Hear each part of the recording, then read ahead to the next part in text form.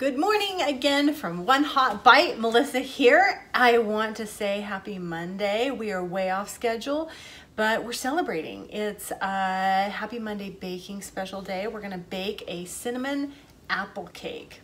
It's to die for. You have to try this.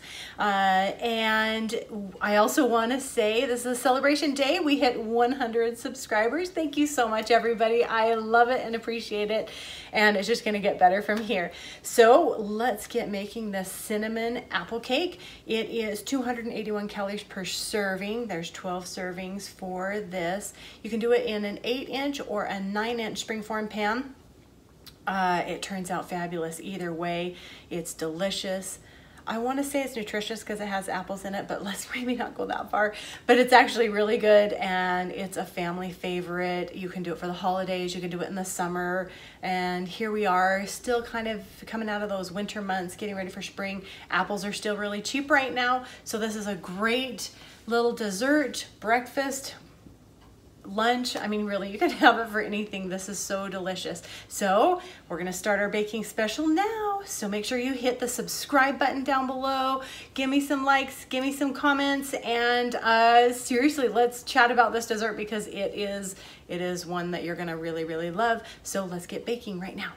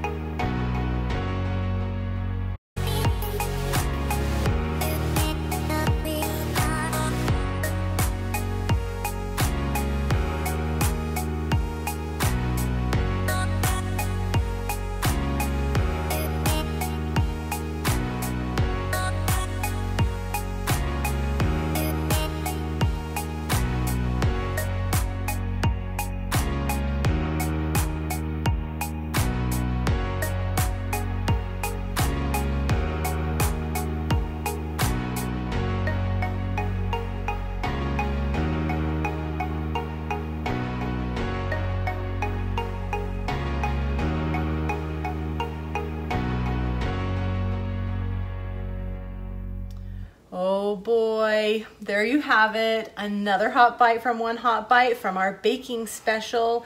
So I really wanted to show you guys me cutting into it and showing how delicious it is. You did get to see the finished product. Turn my back for a couple minutes at home to let it cool, and this is all I have left. You can see what happens to this cake. You have got to try it. But yeah, half of it's gone, and it's absolutely delicious.